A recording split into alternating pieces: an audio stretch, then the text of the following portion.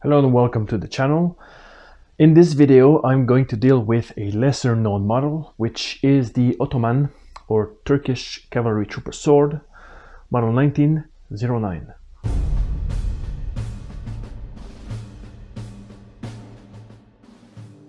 Before I talk about the sword itself, I believe it is important or worth talking about the historical context of the years that preceded its creation. And more specifically, the years that followed the Napoleonic Wars until World War I, or 1910 when it was issued. Because these years are often overlooked in terms of military history, which is a shame because at that time the Ottoman Empire was coming out of a series of conflicts which happened in the Balkans. And these wars, these conflicts, significantly drained the army resources. Thus, the army that came out of it was battle-hardened, but underwent several reforms which were based on French and British military structure, or standards. Yet eventually the Ottoman Empire decided to go with the German model instead. And this marked the beginning of a long-lasting alliance with the Germans, which were to last until the end of World War I, but also cost the Ottoman their empire. When the army joined Germany in World War I in 1914, its army was thus already equipped or fielded with practical and modern uniforms and equipment. One such example was the trooper sword, whose design was very minimalist yet practical at the same time. The initial order was placed in 1909 with German manufacturers to produce approximately 10,000 of these swords to fully equip the Ottoman cavalry. The initial production of the first batch of swords, which were serial number 1 to number 742, were made with brass hilts, but a change in the contract had them made of steel instead. Perhaps this change was because brass wasn't as practical in desert environment, something that was also observed with French swords when they were used in North Africa. Thus, the definitive 1909 model was composed of a guard that was made of a sheet of steel with turned edges and whose front had a cutout design of the crescent moon and star symbol. Much like older British swords, it was made with a full-time grip, which was joined with black checkered handles, which seemingly were made of celluloid or hard plastic-like material, and these were secured with steel rivets. The back of the handle was made having a thumb rest or thumb groove.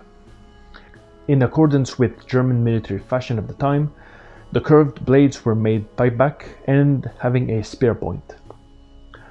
These swords were chiefly made by the Carl Acorn manufacturer, and the ricasso had the company trademarked that was written in Turkish or Ottoman alphabet.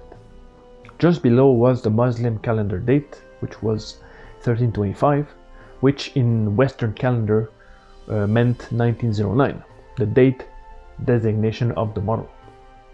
Above the trademark was the sword's serial number, which in this case is number 4185. The swords were marked with two inspection stamps, one that was located on the back of the blade and was a crescent moon, and another which was on the pommel nut and it was in the shape of a star. Unfortunately, I don't have the correct scabbard, but the form was not so different from this German specimen.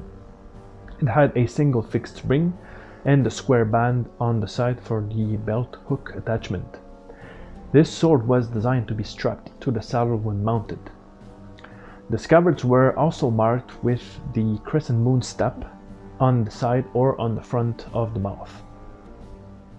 One interesting aspect about the sword itself is the design, and more specifically the influence behind such a design.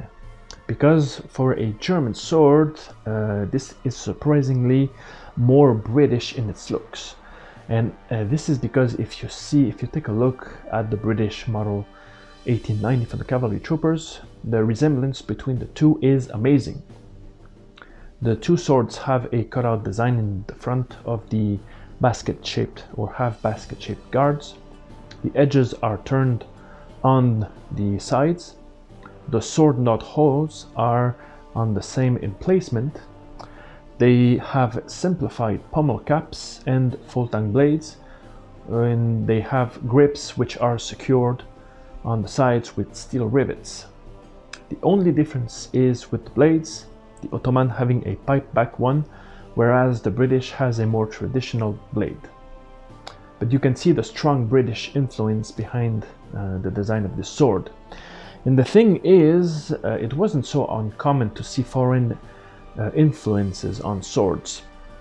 One such example is the Brazilian 1899 cavalry sword, which was also made in Germany, but it was modeled after another British sword, which was the model 1899. Or perhaps it was vice versa, but I have to check which came first. Another example was the British 1908 cavalry sword, which was directly inspired by an experimental German sword that was created in 1886. So there was definitely something going on between the manufacturers and sword makers. Maybe they dealt business trades and exchanged blueprints, ideas or designs.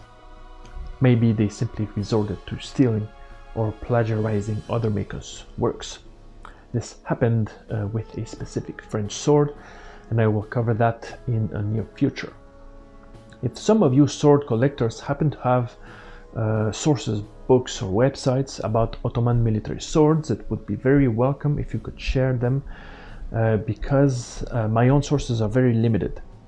And I ask because I need info about a specific sword, which might be an interior model to the 1909 sword, because it is very similar in the shape, yet has a different type of blade and different type of grip.